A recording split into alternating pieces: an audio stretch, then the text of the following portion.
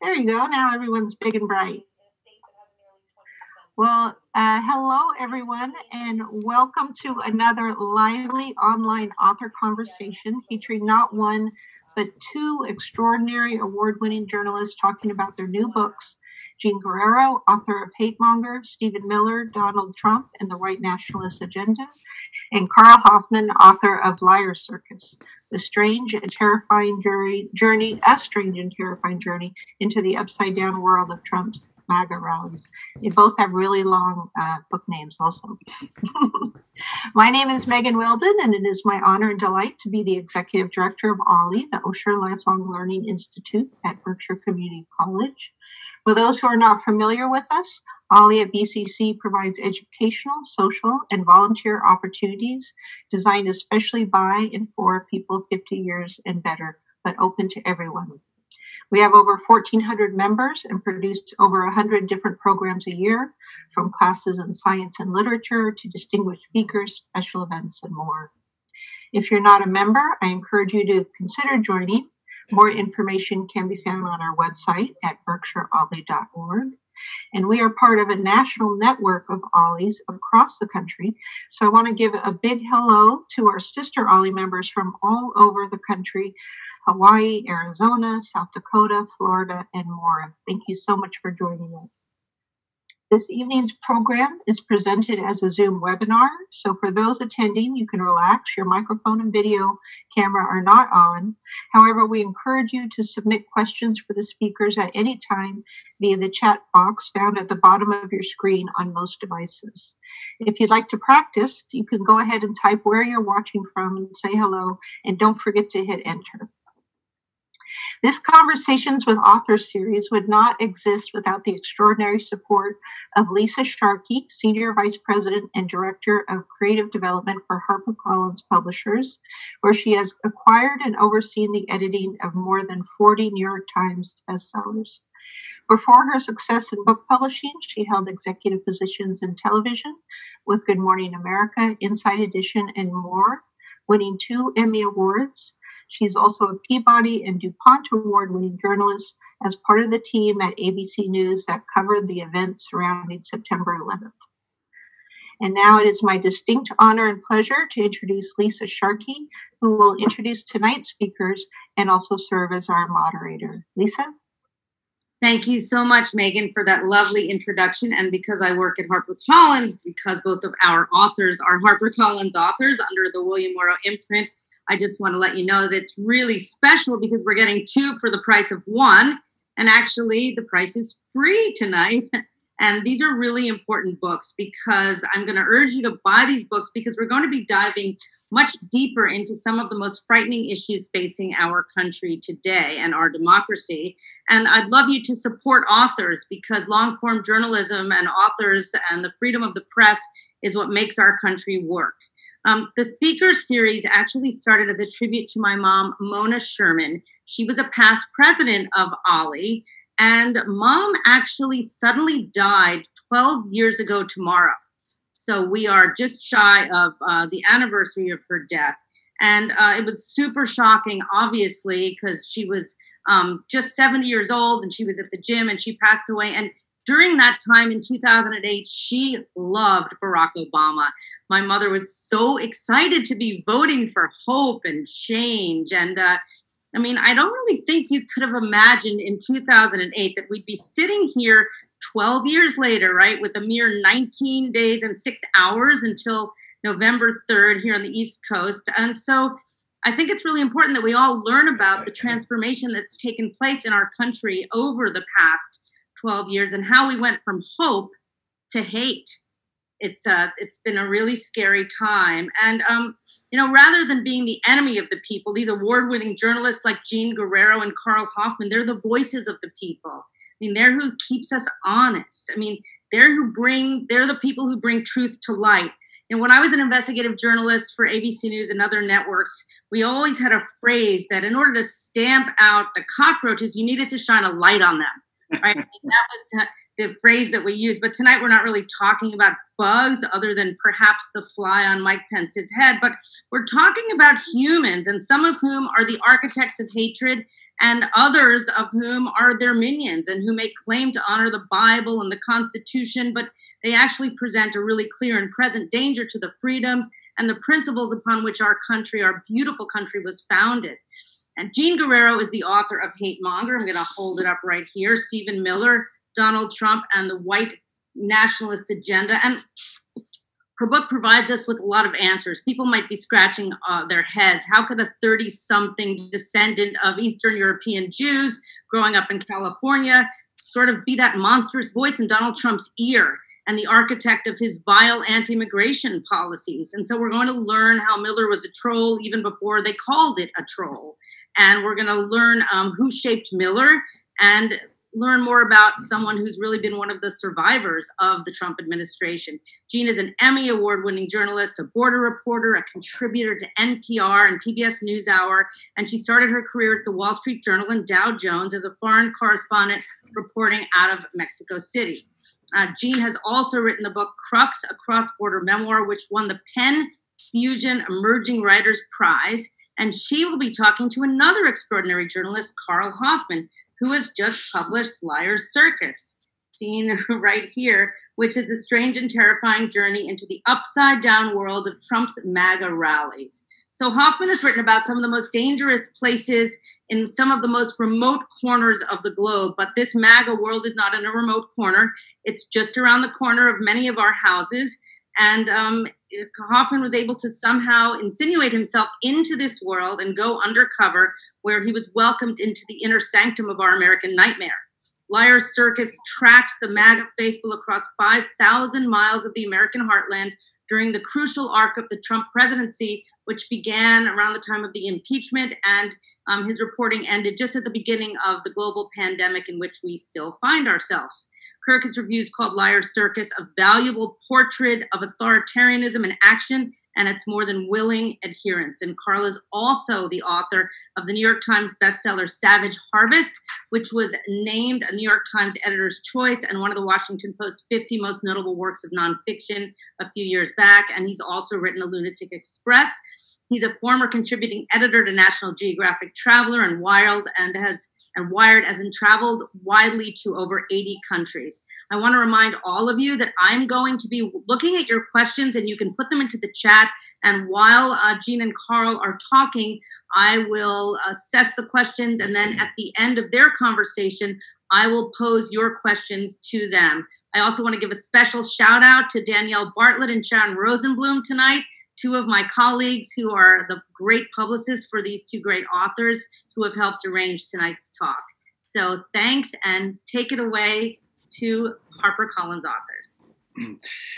Wow, thank you, Lisa. Thank you, Megan. Thank you, everyone. I can't believe it. I'm looking at the little counter here. It says 535 participants. I don't know if that's right or not, but that's pretty fantastic. So really amazing. I also I have a little bit of a sort of local connection to the Berkshires. I actually went to University of Massachusetts Amherst back in the day, so not so far away. I thought I'd start out by asking Jean to talk a little bit about alchemy, which is a word that comes up early on in her book. And it's this moment when Trump and Miller meet. Alchemy. And I use it too, and it hit me because I use it too. And when Trump meets, when Trump interacts with the mobs at his rallies, there's this alchemy, this sort of sense that the sum is greater than its parts. So Jean, can you just maybe talk about that? Yeah, that struck me while reading your book as well. Just like that sort of unusual magic doesn't feel like the right word. Alchemy definitely feels like a better word that happens when, these distinct pieces meet. And with Stephen Miller, I mean, he is officially the longest lasting advisor in the White House. And he has this outsized influence, even though he started out as a 31-year-old who was essentially put in charge of the Department of Homeland Security. And, Trump has had this sort of emotional racism for decades. We know about, him taking out these ads during the Central Park 5 case, urging that the Black and Latino boys who were falsely accused of raping and killing a white woman in Central Park be executed. So he's always had this sort of emotional racism. He was accused by the Department of Justice of discriminating in his buildings against Black people. But the thing about Stephen Miller is what he brings to the table is a real discipline, a real work ethic, a real obsession with issues that Donald Trump doesn't really pay attention to the details on. And so that's one of the ways he's been able to have this huge impact on Trump's speeches on, as well as on the immigration issue. And this speaks to the fact that Stephen Miller, he also understands Donald Trump better than I think any other advisor in the White House. He understands him psychologically, he understands him spiritually, and he understands him emotionally. And this has roots in Stephen Miller's childhood. He grew up with a father who was described to me as being very similar to Trump. He's a real estate investor who was plagued by bankruptcies and legal disputes related to his real estate company. So he grew up in a similar family to Trump, and he's able to have this alchemy with Trump because he understands him. He knows how to manage the relationship. And one of the crucial things is, he is comfortable in Trump's shadow. He's always very careful not to get out ahead of Trump. He's always careful to cast himself as a mere devoted vehicle for Trump's agenda, whereas other advisors like Steve Bannon, they're obsessed with media attention. They're very skilled at self-mythologizing through the press, and this doesn't work for Trump's ego. So Stephen Miller is always very careful not to do that, and it's also one of the sources of his power. And anytime in the bureaucracy that he wanted something done, he would invoke Trump's name. He would invoke Trump's demands and Trump's desires. So to challenge Stephen Miller was essentially to challenge Donald Trump. And it made people very uncomfortable, even national security experts who'd been there for decades. And the result of this is that we have a public relations flack who had no prior policy experience, come into the White House at the age of 31 and be put in charge of policy making for this country and take policies directly from white nationalist think tanks, from think tanks that were created by white supremacists who believe in population control for non-white people. And what this has done is had a broad impact for everyone, regardless of whether you care about immigration or not, because it has distracted the administration from being able to focus on real homeland security threats like domestic terrorism, like pandemics, like cyber warfare. And this is largely a result of the fact of Stephen Miller. And so to understand the disaster of 2020, you really have to understand the story of Stephen Miller. But that just brings me back to your book, because I just, that alchemy that you mentioned in regards to the rallies, I mean, you write beautifully about how Trump's power really swells up from the ground up, and the rallies, create this sort of animal that needs to be fed and refed. So maybe you can talk a little bit about that. Yeah, I mean, from my very first, obviously I'm a huge, news reader. So I was reading about rallies and reading about Trump. But when I went to my first rally in Minneapolis, almost a year ago exactly, October 10th, 2019, I was just floored and shocked by everything and by the whole atmosphere and by this sense of Trump. The first thing that hit me was Trump as this dazzling big man. Exactly. He's big in size. Literally, he's like 6'4", and he's big, and he looks big up there, and he looks big next to people, and he is so relaxed on the podium. He leans in and he tells these stories, and he speaks in a falsetto. And I had this sense of this big man, a strong man, the forceful presence that I was sort of shocked by. And then, in this arena, which is extremely brightly lit, and which was another shocking thing. And so that Trump can see the audience, and the audience can see Trump, and we can see them all.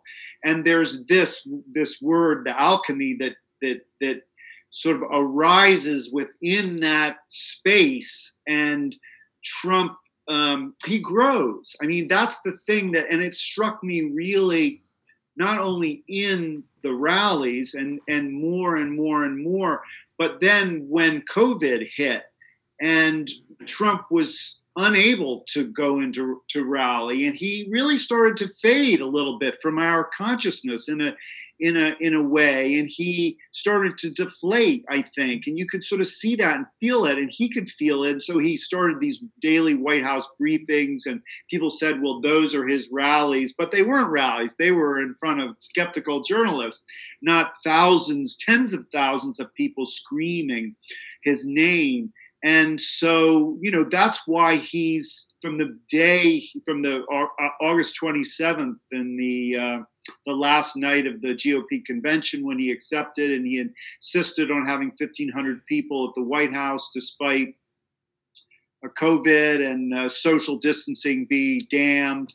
He sort of he just decided to go. He had to go back into the rally space, and he had to grow through that, and he's been doing that, and now that's why even now, he's just coming off of coronavirus, and he's got 5 rallies this week alone, and it's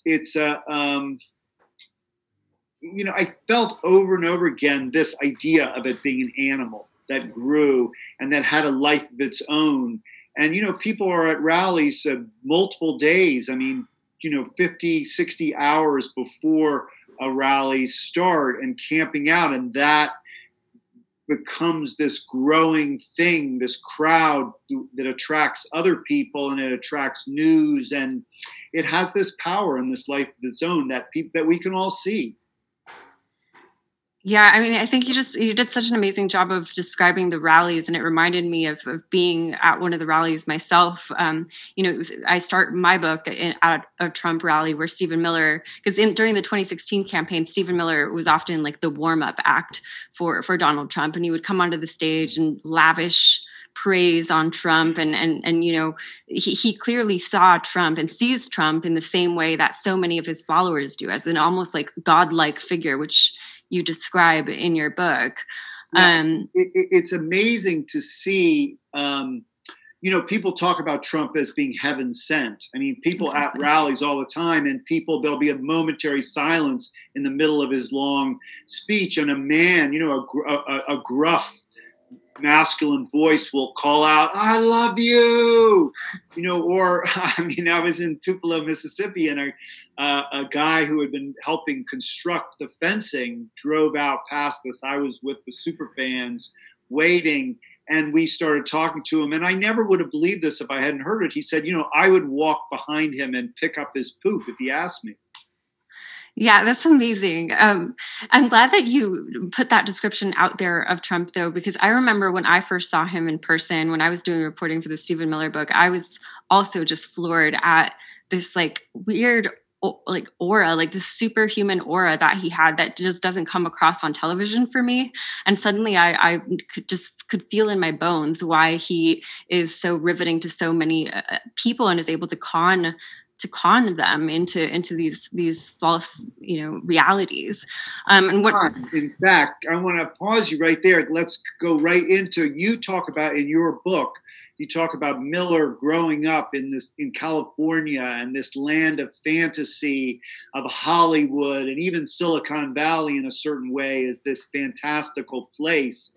And I think that is much of what you're talking about and speaks to the rallies too. Can you talk about that some? Yeah, I think Stephen Miller is very much a product of California. And most people are like, how is that even possible? California is this very blue state, kind of leads the charge against the Trump administration in many ways. But the California in which Stephen Miller grew up was very different from the California of today. There was a lot of anti-immigrant hostility. There were statewide bipartisan attacks on affirmative action, on bilingual education, on social services for children of undocumented migrants. So in many ways, there was this sort of microcosm for what we are seeing nationally today. And I think the reason, that you saw this resurgence of white supremacist ideologies in California during the 90s is in part because of this sort of fantasy landscape that it represents. This like insistence on an old antique ideal, you know, old Hollywood. Stephen Miller was obsessed with John Wayne, you know, this sort of outdated idea of masculinity, which you talk about in your book as well. You know, he was obsessed with mobsters. I write in one of his friends was telling me that well into his well into his 30s, he would, you know, a lot of people like mobster movies, and Stephen Miller's favorite movie was Casino by Martin Scorsese. But the thing is, he would dress up like the Robert De Niro mobster character well into his 30s and go to Las Vegas on trips with his family and with his friends. And he would pretend to be the Robert De Niro mobster character. And I think these values that he had over the course of his life really speak to, you know, why Trump appeals to Stephen Miller, you know, why he was attracted to Trump in the first place, but also why Trump appeals to so many other people as well. You know, as you write about in the rallies, which are this sort of capsule of American culture in this very interesting way with some of the same overlapping themes, if you can talk about that. Yeah, I mean, I think the rallies are this sort of arena where this fantasy takes place and I think, you know, the subtitle of my book is this upside down world. And, you know, I think all of Trumpism really is an upside down world. It's like, you know, it's and the rally is just that in a really concentrated form. It's where all these people come together, you know, in particular, you know, white, working class, non-college educated men and women come into this arena that is, in a way, like I mean, it made me think of a professional wrestling match in a certain way. You know, you've got two boxers could go 12 rounds and no one even gets knocked down and some guy wins by points. That's boring. I mean, that's like real politics, you know, negotiating and talking, and it's not that fun and not that exciting. But in the Trump world, it's people, you know, jumping off of the ropes and smashing each other with folding chairs and pulling each other's hair and tackling each other, and that's what's happening in the rallies. You got this, you know, thousands of people and this incredibly ear-splitting music that I thought would be all kind of sappy country music, but it's the rock and roll from, you know, I'm a baby boomer, the rock and roll from my childhood. I mean, it's Rolling Stones and, you know, the Queen and Tina Turner and, you know, in all these sort of incongruities, you know, like you've got this anti-globalist, racist talk, you know, playing Rolling Stones, you know, which is, you know, British band riffing off of, you know, Black Mississippi Blues. And you've got people, you know, the biggest song of all is YMCA, Village People YMCA, which is this sort of gay anthem. And, you know, you've got that song and people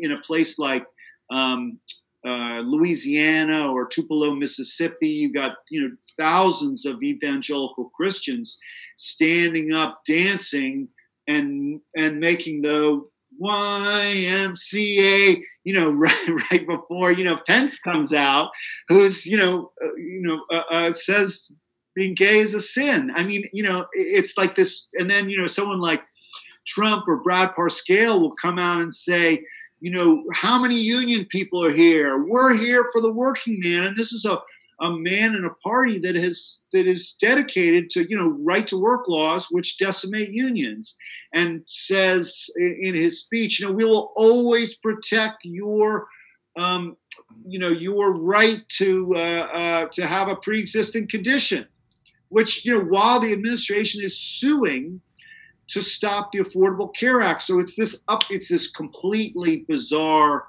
place, and the arena, people are dressed up. They're dressed up in MAGA gear. They're dancing. It's this place where that fantasy, and Trump is this man who is, you know, he'll say anything. I mean, that's the other thing that hit me back in my very first rally, was that he was just, I'd never heard someone lie so much and lie so brazenly. And so he comes into a place, this sort of fantastical arena, and he says anything and everything, things that are completely sort of the opposite the way they really are. And people buy it and they don't really know any better.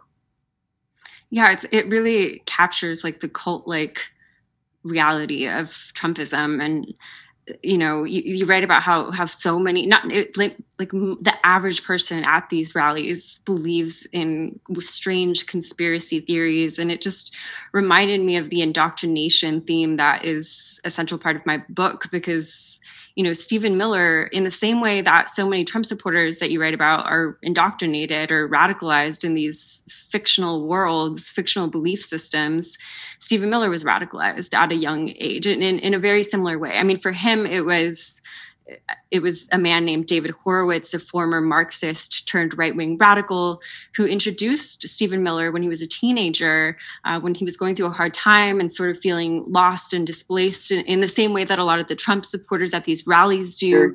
Very much.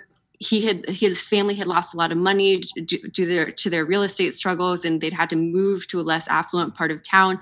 And this is when David Horowitz comes into his life and introduces him to this fantasy that he needs to save the United States from an existential threat, which, according to Horowitz, is the Democratic Party partnering with Muslims and people of color who, pose, according to white supremacists, an existential threat to civilization. So David Horowitz introduced Stephen Miller to the idea that, systemic racism against people of color is a figment of your imagination, that the only real racism, the only important racism is racism against white men, that all of the values that we hold dear in America, things like freedom and equality and justice, that all of these things are because of white men. And if you don't have a white majority in this country, then things fall apart. That multiculturalism itself is an apocalyptic threat to civilization. And all of Stephen Miller's actions in the White House stem from this radical idea that diversity it will spell the doom of America, which is contrary to what so many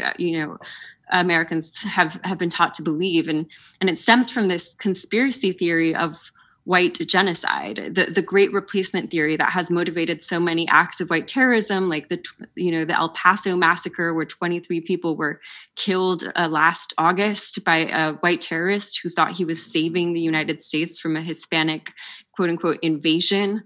What did the Charlottesville people chant? I mean, we will not be replaced. You will not replace us. Exactly. I mean, and this reminds me, of the QAnon conspiracy theorists that you write about. It's in both cases, Trump is like this, both QAnon and the white genocide theory that is embraced by white supremacists, and which, as I show in my book, Stephen Miller is inspired by. There's documents about this. This isn't me just speculating. Stephen Miller's emails show that he's inspired by white supremacist ideas, has recommended white supremacist literature to friends and colleagues.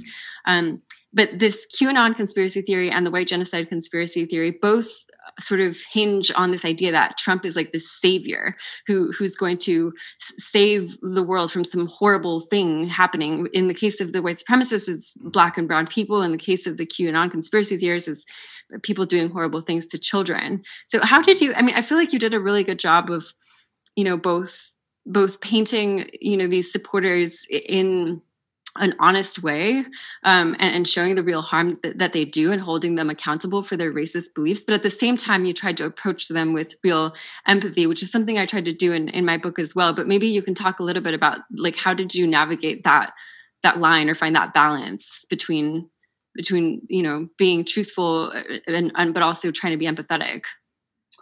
Yeah, I mean, people say to me all the time, oh, how did you do it? Weren't you afraid? And I mean, I think that overstates it a little bit. I mean, or a lot. I didn't feel. I'm a white male, so that worked in my favor, I guess. But I mean, I just went in and I sort of didn't know what I was doing really. But by the second rally, I sort of started meeting. I realized that I had to go stay there longer and longer and longer. And by the second rally, I kind of met and talked to a few more people. And by the third in Tupelo, Mississippi, I went to the arena. I parked my car about 54 hours before the event. And then I walked around so I could, because I knew there would be this core of super fans. And I found them, and I was there early enough this time I was the sixth one, and I had talked to a couple of the guys before. One in particular, this guy named Rick Stone, who holds the world's record in number of Trump rallies attended. It's 60 something now, I believe. A former strip club operator. And he said, "Oh, Carl, come on, you're number 6. Come on in," and that patted my spine. I put my chair down. So, ultimately I just sat with them, and I spent, up to almost 200 hours, sitting. I became very good. Well, not very, I became friends with, these people really, over that time period. And then from that rally, from that point on, from rally to rally, we were texting and we were saving each other's places in line. And I was honest with them. I mean, I said, I wasn't undercover. I said, I'm a writer, and I'm writing a book on Trump, and I'm writing a book on the rallies. And, if they asked me what I thought, I said, well, I'm here to listen. And then, but over time we got to be, you can't spend dozens and dozens of hours with people without, living a lie. So, who I was became evident. I was obviously more liberal than them, but we all, it's the same way I do any kind of reporting, which I've spent a lot of time in very remote places and with indigenous people. And, I just sort of subsume myself and ask, I don't go in there condescending or patronizing them or saying, they're racist or anything. I just listen and I spend time with them. And, and then there was this kind of arc in the book in which I actually, at first I was really lonely and apart, and I felt horrible, and it was terrible. It was miserable. And then I kind of became friends with them, and it was kind of fun almost. I was like hanging out. I was part of it in the parking lots. And then in the end, it became, I sort of dropped, and it was just so empty and became physically exhausting to me. But one of the things I want to go back to is that, the first thing that people say to me always, or one of the first things they say when they're talking to a liberal or a journalist, they always say, all these people call us racists, and we're not racist.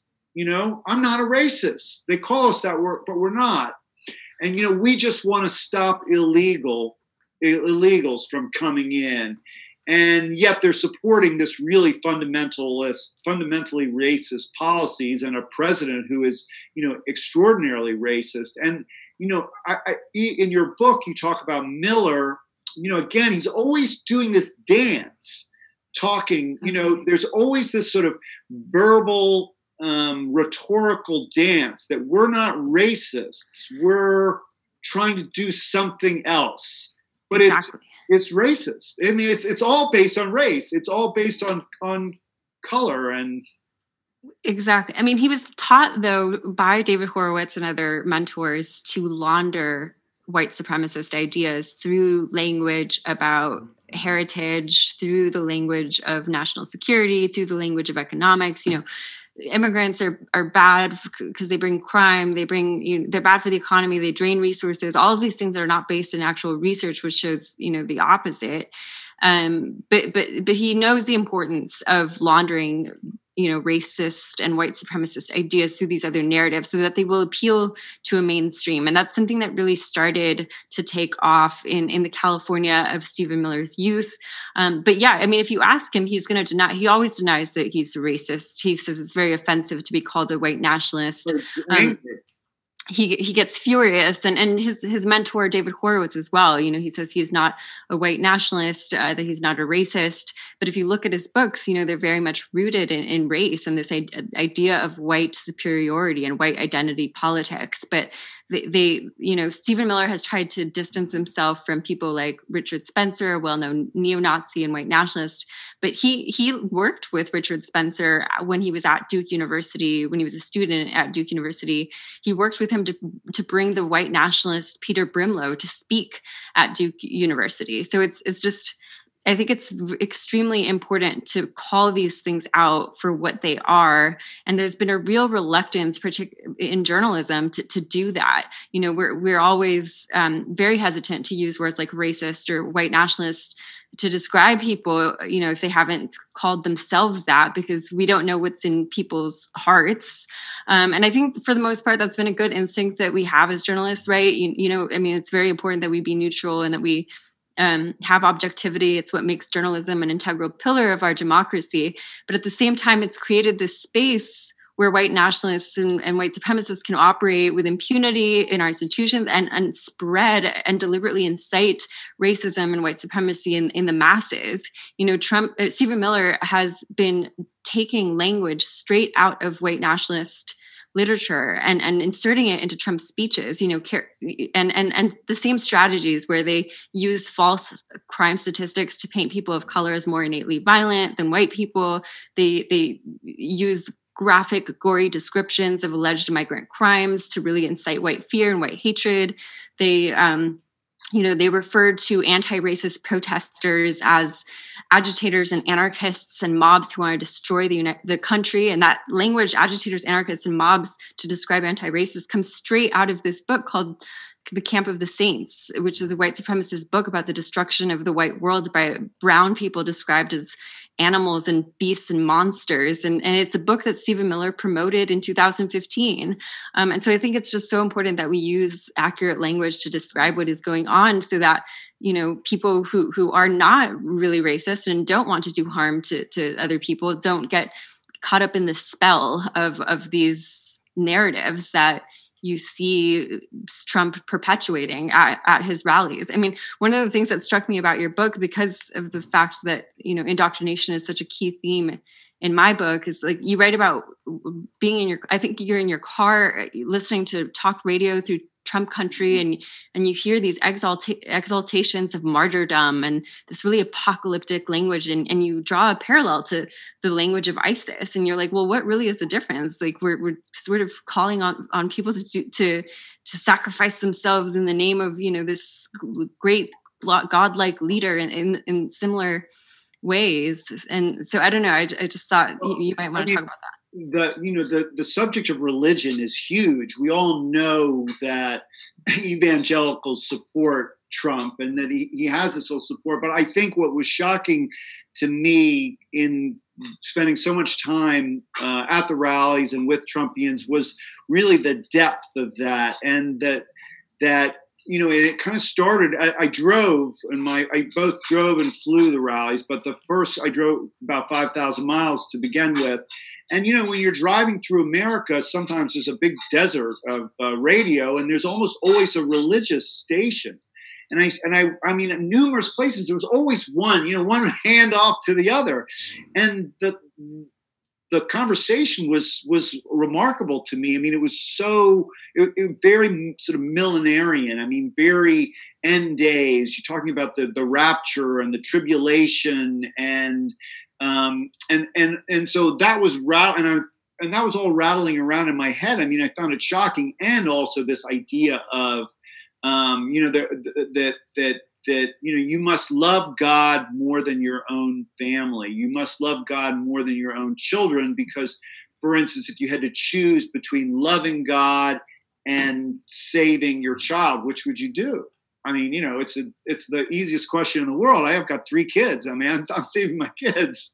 But the correct answer on the radio was that you would let your kids, you know, burn or be some, you know, a horrible thing happen. They were often very graphic, and some horrible thing you'd let because you choose God, or that, you know, a pastor cited these cops in Egypt walking down the street saying, you know, I'm a martyr, take me.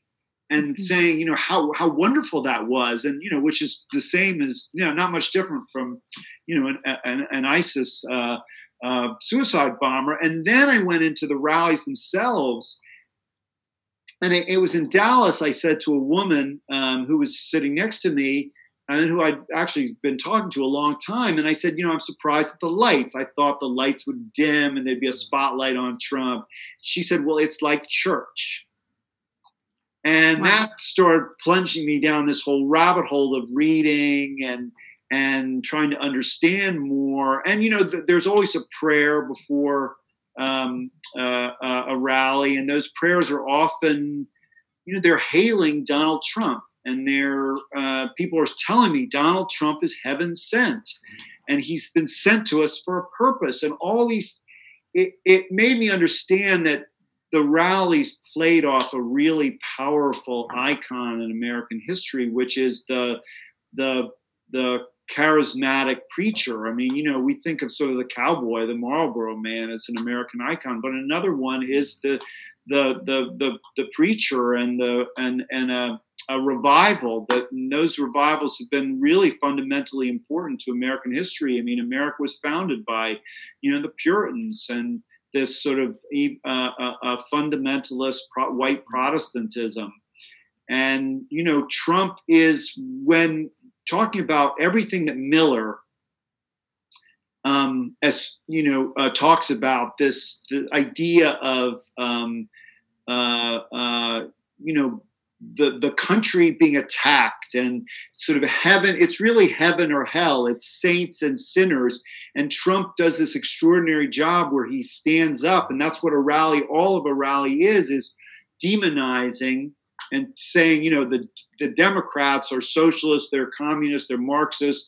They're going to take your guns, take your religion.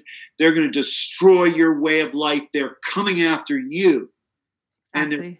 And that is, it's like heaven. It's like, and people actually, sometimes pass out in Trump rallies, as they do in revivals. And, there are millions of Americans who grew up with those kinds of revivals, and every few years, and with that figure standing up in the bright lights. And, it's an incredibly powerful thing. And it speaks to this fundamental chord in American history. And from your book, it's clear that everything that, so much of that, Miller's so conscious of, and he's so sort of manipulated in a way. He's conscious of it, but he also embodies it. And I think that's what makes him so dangerous. I think he's one of the few true believers in this administration. I mean, Trump is motivated primarily by self-interest, by, wanting what he'll say whatever he thinks he needs to say to get power.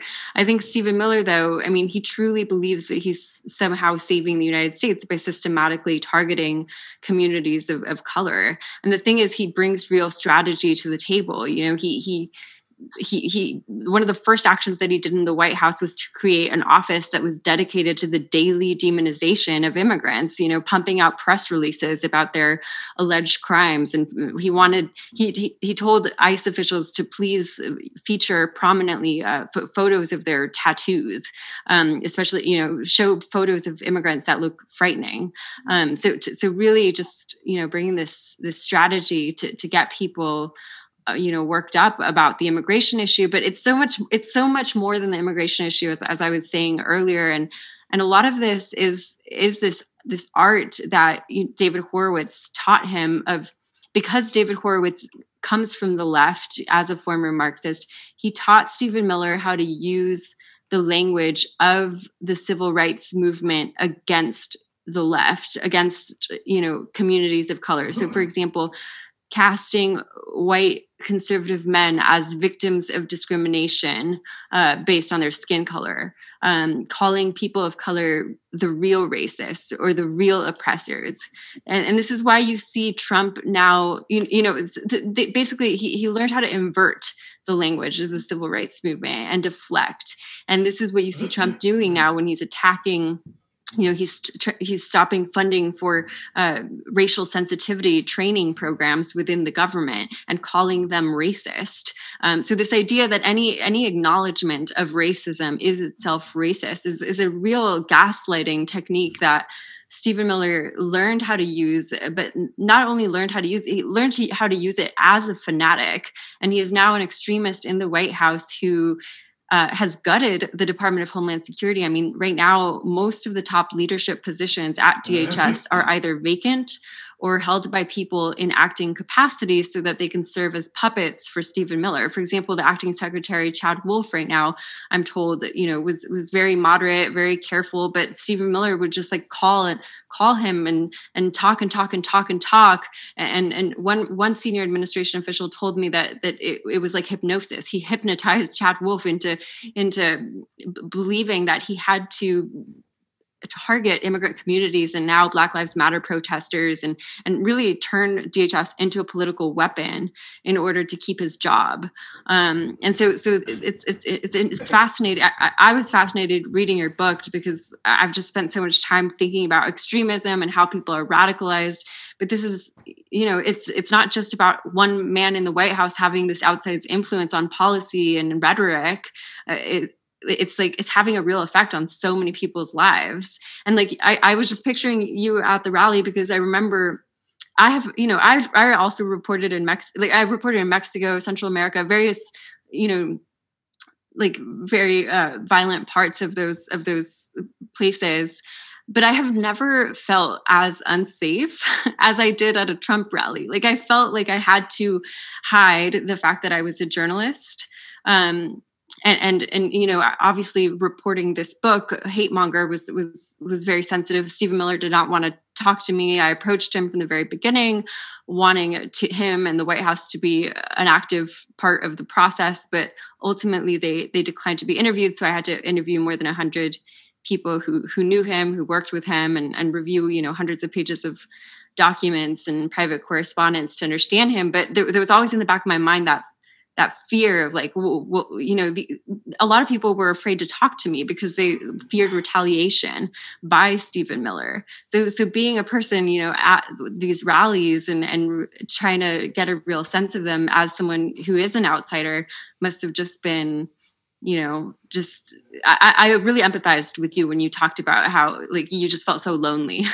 Yeah, that loneliness was like, in a way, the deepest loneliness I'd ever felt. I mean, even not counting, I've been away from my family for months in a swamp, and I wasn't as lonely as I was in Trump rallies. But I want to ask, you say in the book that when Miller heard Trump, there was like a jolt of electricity ran through him, and that Bannon, back in the early days in 2015 and 2016, that Bannon, I had this sense that Bannon and Miller and other people saw in Trump this vessel, in a way, of somebody that would be able to push their agenda. And for instance, I love this. You say, well, the wall was never really supposed to be a wall. It was just this mnemonic device that was for him to sort of talk about a wall as metaphor and everything. But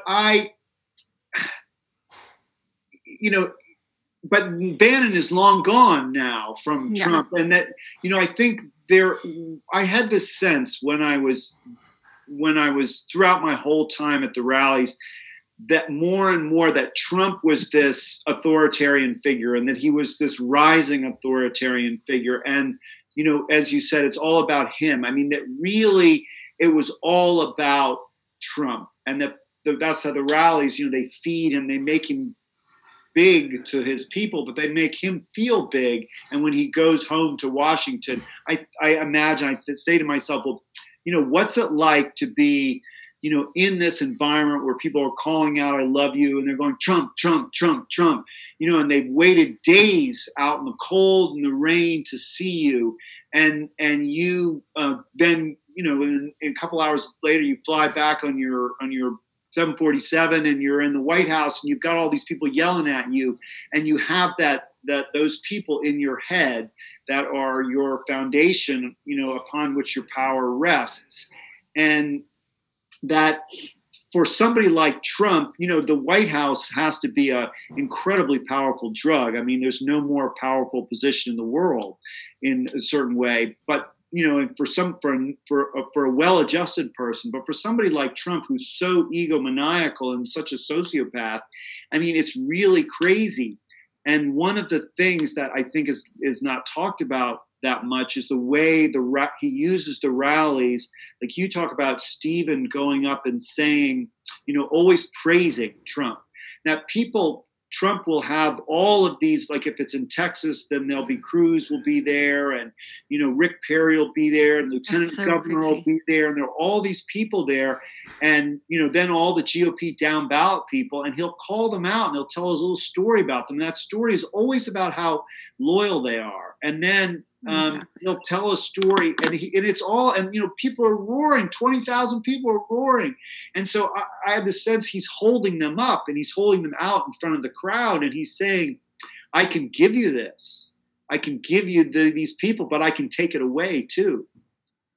And that's a really fundamental part of his power, and that this sense that Bannon and all those people thought they could control him. They thought there was a vessel, but his ego was so big, it was beyond control. But maybe not for Miller. Well, exactly. I was going to say Miller is like, those supporters chanting at the Trump rallies. He is that person in the White House. He is the person whispering in Trump's ear, constantly reminding him of how wonderful and perfect he is, and never questioning him. And, Stephen Miller does not have one face with Donald Trump and another face behind closed doors. He just is constantly a Trump-loving devotee ideologue who sees Trump as a vessel for the white nationalist agenda, but also is just very loyal to Donald Trump as a person. He sees him like a father, and I really see that. I really believe that Trump sees Stephen Miller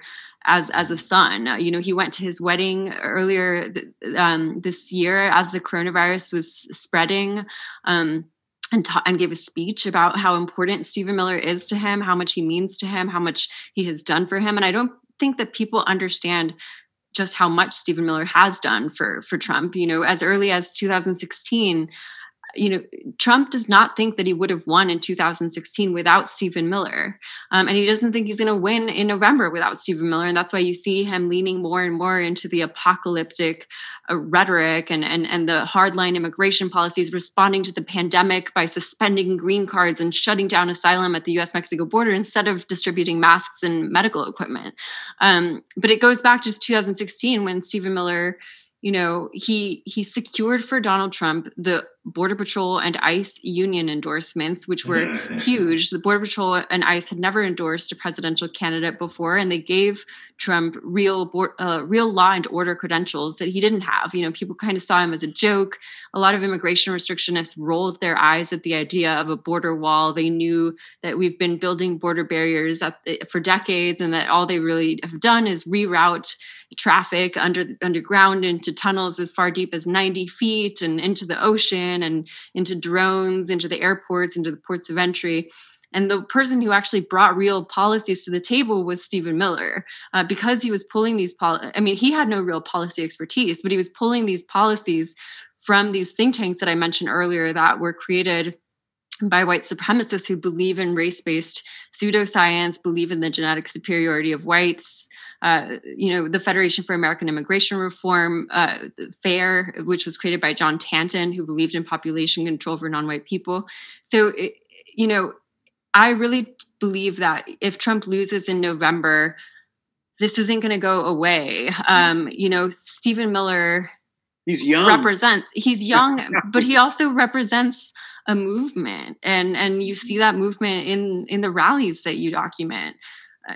They're having a real impact with this rhetoric across America. And the one thing that gives me kind of hope or optimism is remembering that we saw this in California in the 90s when non-Hispanic white people became a minority for the first time in the state. There was this white backlash, this white fear, these attacks on the immigrant community.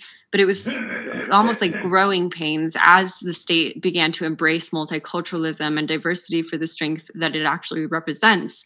And I'm wondering if you saw any glimmer of like that hope or like that transition at rallies, or is this really something that we're going to have to contend with for a very long time? Well, that's the big question, obviously. I didn't see, there was certainly through my throughout my rally going, there was no lessening of, the longer I spent, the more humanity I sort of saw in the people that I was with, because I spent a lot of time with them, but I didn't see a lot of hope in them in changing their positions.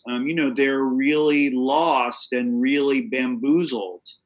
And there are a lot of people, we also forget that there's a lot of people making a lot of money off of this. I mean, people like, Fox News and Tucker Carlson and, Rush Limbaugh, and there is money in extremism because that extremism gets eyeballs. And I don't see any of that going away when, not when, I should say, if, Biden were to win and the Democrats take the Senate, all of those strains are still there, and all those forces are still there. And we haven't really talked about it, but the reality is that I thought going into this project that things like QAnon and these conspiracy theories were fringe. Like, even mainstream Trumpians didn't believe those things. And I found that not to be true. I mean, that out of 22,000 people, obviously I didn't speak to everyone, but I almost never spoke to someone who didn't believe at some level some conspiracy theory. And, they literally don't read the newspaper, and many don't even watch Fox News. When all of your information comes from Twitter and Facebook and YouTube, it's completely skewered. And I don't know how that's not going to change after November or after January, no matter who's elected.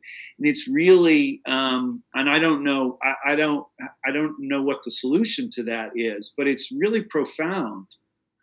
Well, yeah, because Trump is not the only one who is being enriched by division. One of the most memorable parts of your book for me was when you write about how, like, he's not going to try to stop the division in the country because his power comes from that division. His power comes from being able to demonize and point to the enemy. He can't bring us together. That he would like vaporize, exactly. But he's not the only one. I mean, national, the media, as you were talking about, and one of the things that struck me was realizing, after immersing myself in the ideology of Stephen Miller and reading all of these extremist books that had inspired him, I began to see that everywhere. I began to see those same arguments being made on Fox News, on Breitbart, obviously, like on all of these conservative news outlets, including mainstream ones. And so it is something that, people, it's very lucrative to divide people, because it gets people's attention. Like, oh, where's the enemy now? Hatred sells. And it's so important to read about how this happens and try to understand it, because I think that's the only way that we can really, as a country, break that spell that has been cast by not just people like Trump, people like Trump and so many others. There's something I want to ask you, and that is, when I was reporting this book, I did a lot of reading, and I was reading in particular about European, about fascism and the rise of fascism, and which sent me, to the history of Germany and Hitler. And I ended up quoting in several places using these quotes from Hitler and these sort of examples from it. And, people who read the book, and my editor were always like, my agent, like, no, you got to get rid of that. Like, that's too extreme and it's not really right. And I resisted that because I thought the more time I spent with Trump and in that world, the more I felt there were huge parallels. It's not identical. Hitler and Trump are radically different people. But then I was reading your book and I came across this Hitler quote, and it was just like so right on. And I thought, it's not an outrageous parallel at all, right? It's really not. I mean, this is how it begins. Obviously, it hasn't reached, we're not executing, a bunch of people or anything like that, but the demonization, the hatred, the framework is being laid. And Stephen Miller's own family members, like his grandmother on his mother's side, she spent her retirement compiling the family history so that her grandchildren, like Stephen Miller, would never forget the dangers of demonization that, his great-grandparents fled in Eastern Europe, the nationalist agitators who were causing, Jews to be executed because they were being scapegoated for everything that was going wrong in the region. And so she recorded all of this for him. She recorded it so that he would never forget the value of people who come to this country with nothing but the clothes on their back and speaking no English, just as his ancestors did. And these are lessons that he ignored and directly attacked. And I think, we are seeing that mentality and that forgetting of history. And that only means that history will be repeated unless we remember. We won't be able to avoid something like what we saw under Hitler. I think that hatred is real, and they're deliberately inciting it. Yeah, and I think there was this sense that people thought they could control Hitler, and they couldn't, and then it was too late. And, exactly. I think so. I think some frightening parallels. So I have one more question for you, which is that. I'm liberal. I mean, I'm very progressive. And so it was strange to me to be going into this world and spending so much time. But ultimately, I did make some friendships among the guys that I spent most of my time with. And I enjoyed their company much of the time, some of the time, especially if we did not talk about politics. And there was a pleasure, there was pain, but there were moments of pleasure. But reading your book, I thought, what's it like to write a book about such a despicable character? Like, there's almost nothing redeeming that I can see about Stephen Miller. Yeah, I mean, honestly, usually the more you learn about someone, the more complicated and layered and relatable that they are. But I was struck with the fact that the opposite happened with Stephen Miller. I found his humanity in stories about him as a little boy wanting to get his father's attention and, feeling displaced and angry and all of that. But then over the years, you see that he actually becomes less and less complex. And for me, that's why it's a case study in radicalization. It is what happens when someone is consumed by an ideology and ends up the most powerful person in the White House.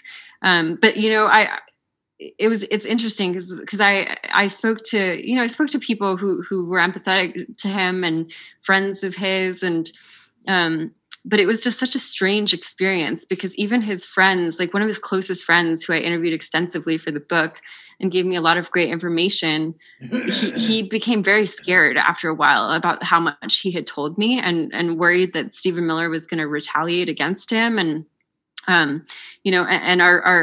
it became harder and harder to speak with him.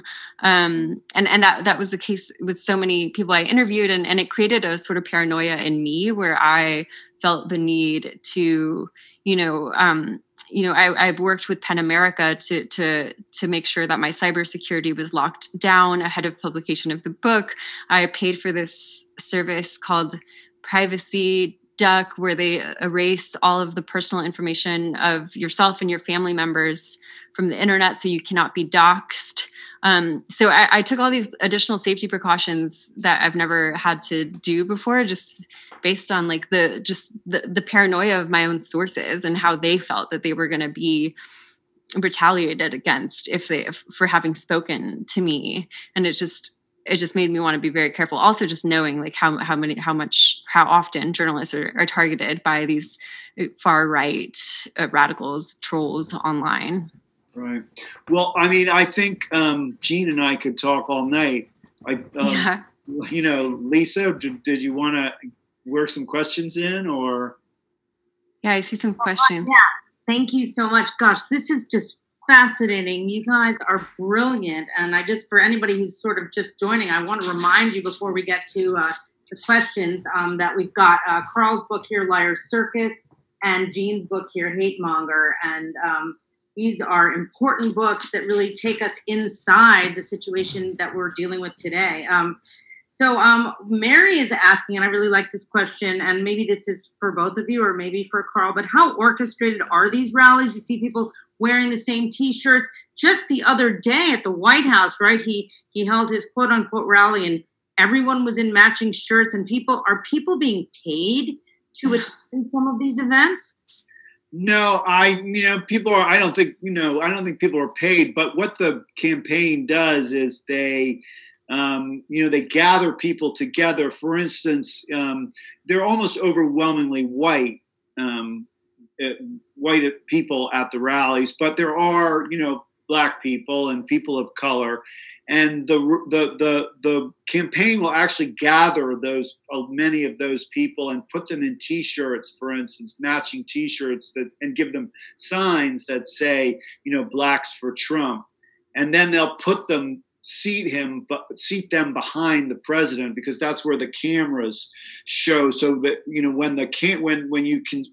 when you watch Trump speaking, there'll be all this rainbow of people of color behind him, and it's just the worst kind of tokenism. I mean, it's so there's that kind of setup all the time. So Celia is asking about Stephen Miller's relationship to Judaism. A lot of people want to know about this. How can he sort of, and I'm also curious about his relationship with Jared Kushner. Yeah. So, I mean, it's like I said, most of his family members, they one of them, thinks he should be tried for crimes against humanity for what they've been doing. And they think that it ignores the lessons that many in the Jewish community find important about embracing immigrants and making sure that you never demonize the other. But, Stephen Miller from a very young age would write about how he never renounced his Jewishness, but he even went on a birthright trip to Israel after college, and it was very much a part of his life. But he would write about how, because Jewish people are a minority, he finds himself more invested in American holidays. And for him, somehow that excludes Jewishness. Like he writes about how American holidays, American culture, American customs are more important to him than Jewish ones, because Jewish people are a minority. So that was very interesting to me. And also knowing that his mentor, David Horowitz, is also a Jewish man, and who, his entry into the immigration issue was actually first a sort of anti-Palestine, super full-throated Zionism, pro-Israel mentality, where, David Horowitz talks about how all Palestinians, all Arabs, all Muslims are terrorists, and conflates them. And he put Stephen Miller in charge of his terrorism awareness project, where that was basically all they did was conflate Palestinians with terrorists. And, he attacked a Palestine Solidarity Movement conference. So, his obsession with immigrants from Latin America and Africa was preceded with this extreme hostility towards Palestine. And there is a growing minority in the Jewish community in the United States who have these views that overlap in many ways with white nationalists who hate Jewish people and who want to hurt Jewish people. So it's a mystery, it's a conflict, and it exists inside of Stephen Miller. A lot of people are very curious. They understand perhaps how people can get drawn into the cult of Trump. But what they don't understand is how Republicans in Congress and in the Senate, what is their excuse? Well, that's one of the greatest mysteries. I mean, one thing you see is that Trump is powerful, and that he is somebody who doesn't pay any attention to the norms and the guardrails, and is willing to just do anything. And there have been these people, Jeff Flake, for instance, who, come out against Trump and then they're destroyed. I mean, I go into this whole thing about, I read this work of Elias Canetti, who won the Nobel Prize for Literature in 1981, and he had fled fascism in Europe, and he wrote a book called Crowds and Power, and it was like Canetti was going to Trump rallies. It was so eerily on point. And he talks about this whole sort of the the authoritarian sort of need to kill, and that the most perfect subject is the one is the dead subject, and I'm speaking metaphorically here, but so that's what you see in the rallies. For instance, you see him bringing out these people, parading them and dangling them in front of the crowd and talking about their loyalty and saying, I'll give you this, but I'll take it away. And that if anybody, who, you look at all the Vindman, the Alexander Vindman, the most, this guy who's like a Hollywood character of somebody who gave his, of an American patriot. And yet he's vilified and driven from his job, driven from the army. And that's typical, people who opposed Trump were killed by him, and you look at all of the people in his cabinet and, Secretary of State, apologies, the dog is barking. Those people failed to survive. So, I think that's what explains that. And, you get people are corrupted by power and they're close to that power. I mean, it's that simple in a way.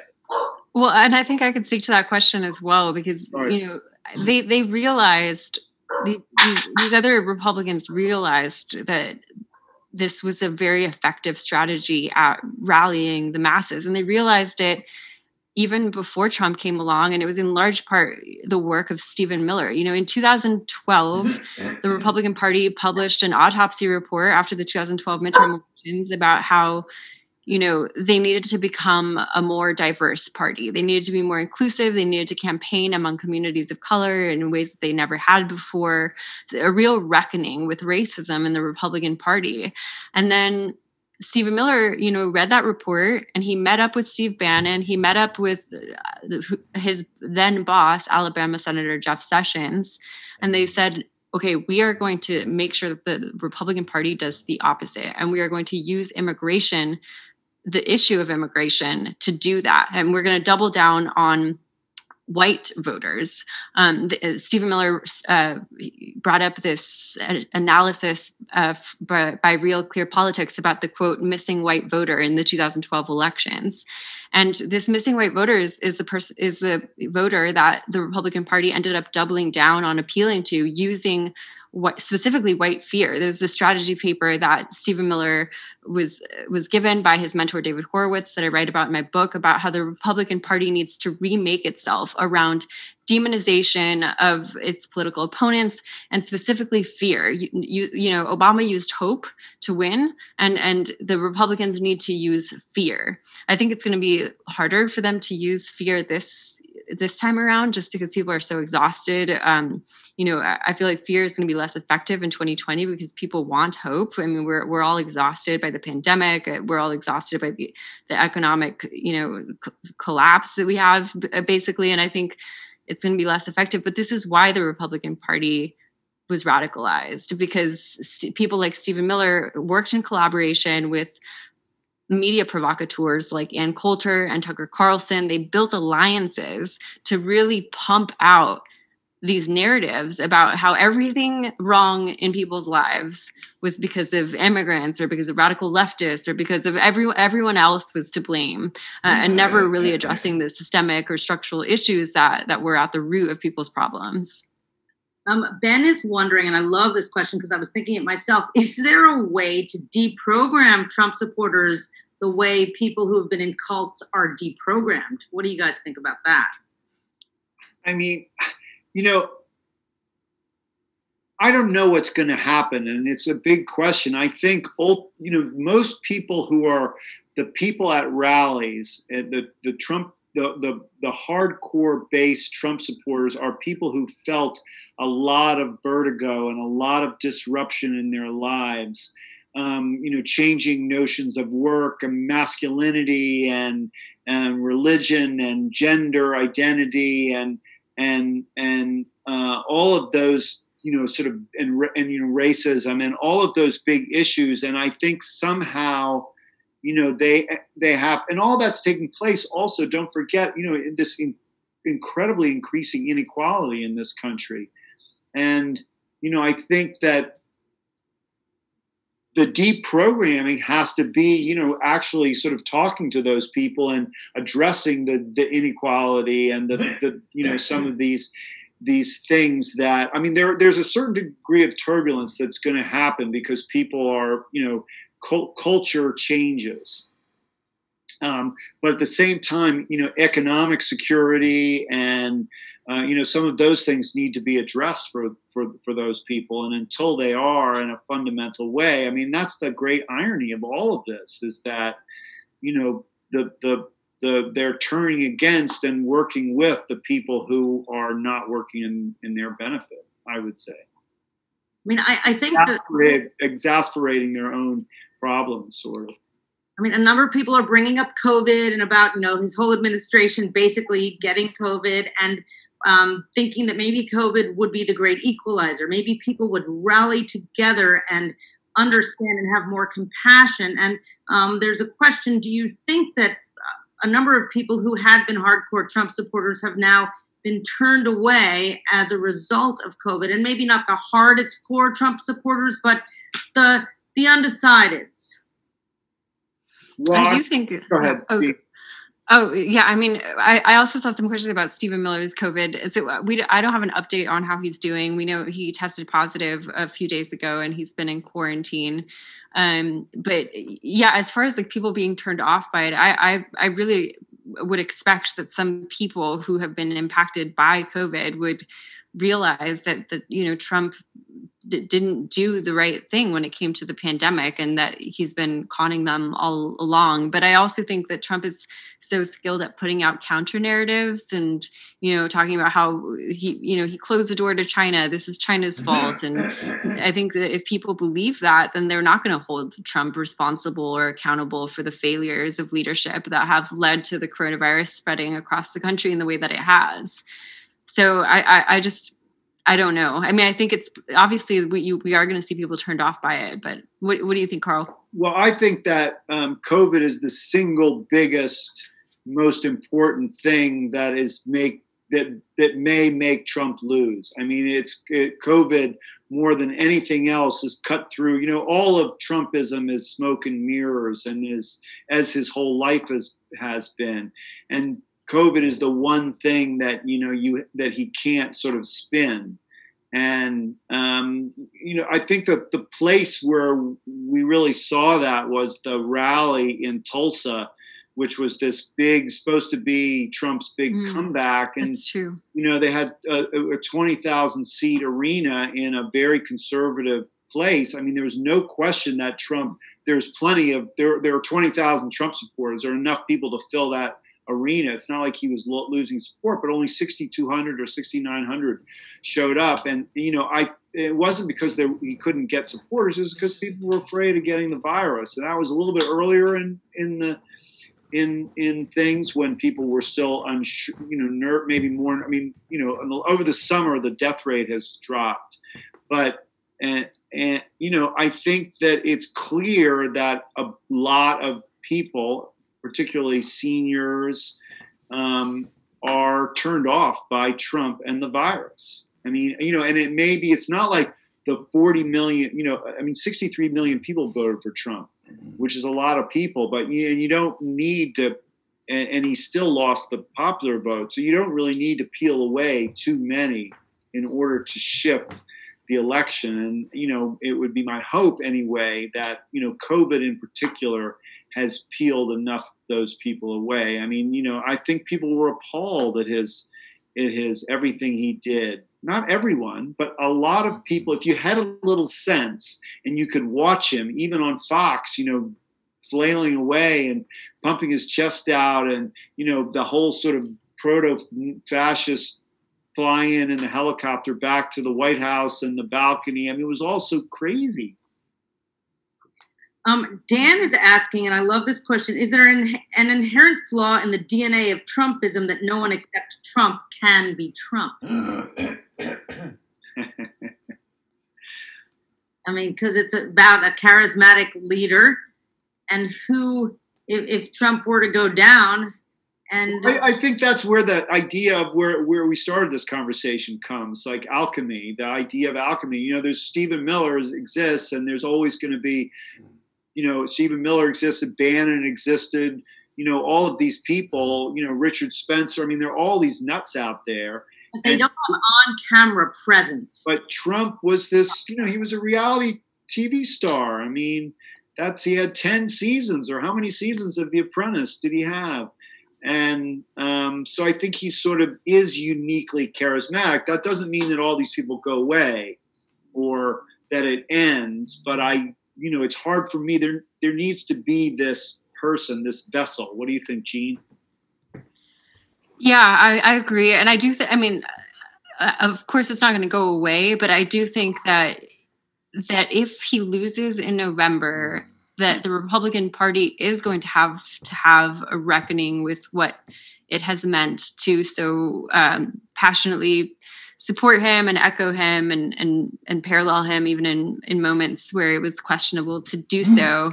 And I think I don't know, my hope is that any other Republican leader who would come in would be at least somewhat invested in reality and facts and truth, and in maintaining a level of unity and encouraging people to not be divided along political or racial or cultural lines.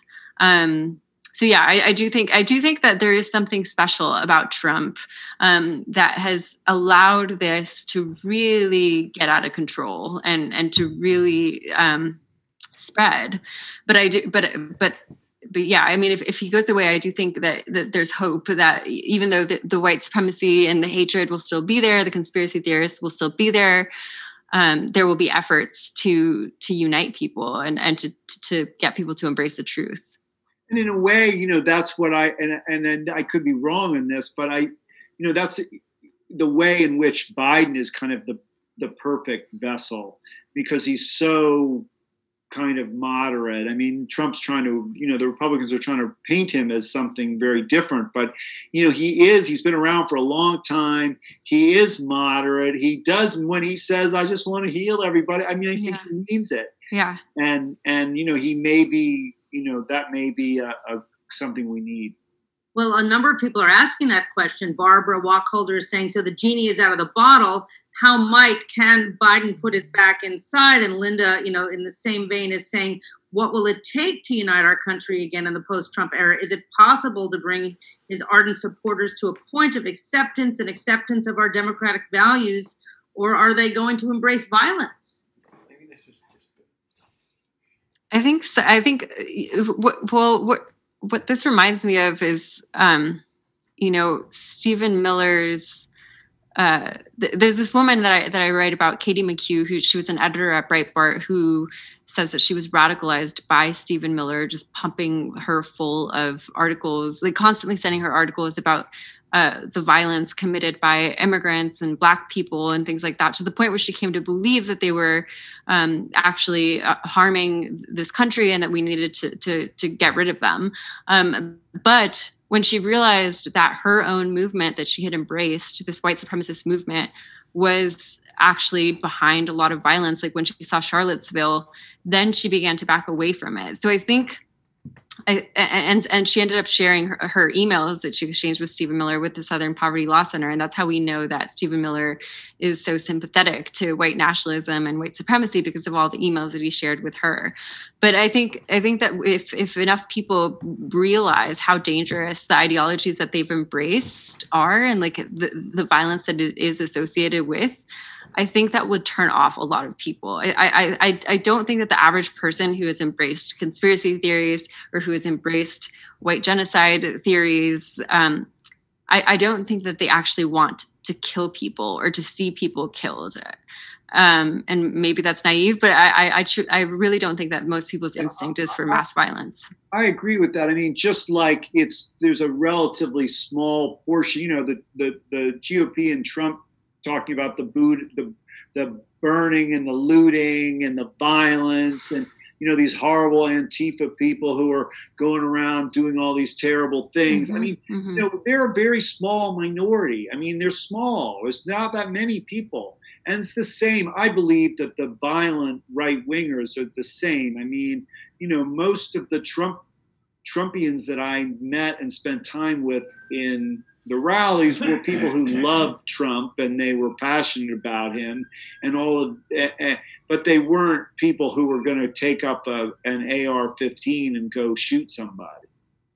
I mean, they are more like white supremacist extremists are more dangerous. Like they have, but I don't think like the people that you spoke with are not. They're not inclined to violence, and I think that like, yeah, I think that I agree that most of these people do not want violence, and if they realize that their movements are associated with violence, they might start to walk away from them. I'm wondering what you think about Biden's messaging, and are he and Kamala Harris doing a good job of appealing to potential, former Trump voters from the last time around? Well, they're up 12 points, so. But have you, like, for example, I don't know if you've stayed in touch with people that you've met at these rallies, and have you met anyone who has told you that they've now changed camps? No. I mean, the people that I spent time with are most people who go to, don't forget, there are an awful lot of people at a Trump rally, but there are more people who aren't at a Trump rally than are at a Trump rally. I mean, for all the rallies, and he has them so much, but there's still, if you added up all the people in the world, in the United States who've been to a Trump rally, I mean, it's not that many. I don't even know if it's 1 million people. So, the people who make their way to a Trump rally are generally not everyone, there are a few sort of curious people, but, tend to be a little bit harder core. And, they all think Biden, they all buy that Biden's like a retirement home guy who's sort of unplugged and wheeled out and is going to lose and completely ineffective, and he's corrupt and he's dishonest, and they're not swayed.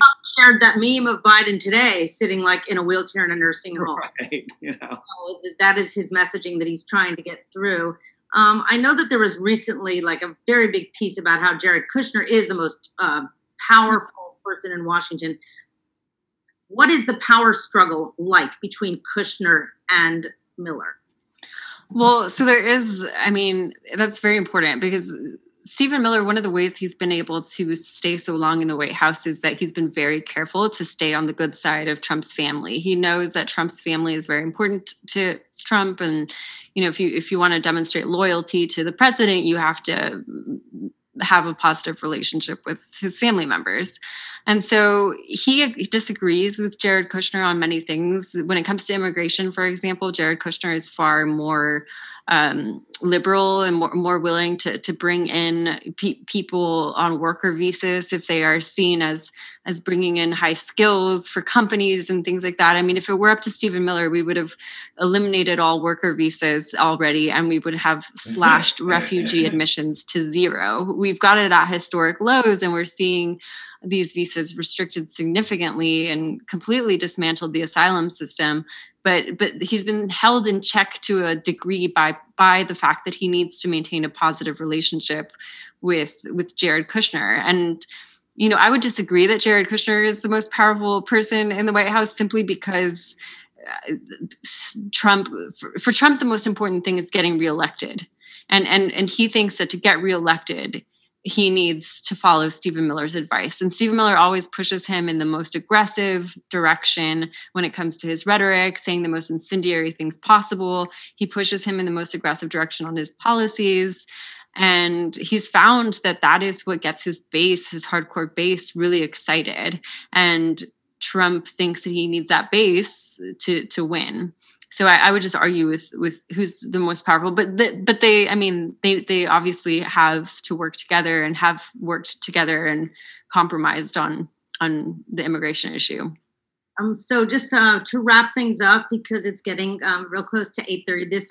I just want to read this from Evelyn. She says, "Thanks for a most honest and enlightening discussion.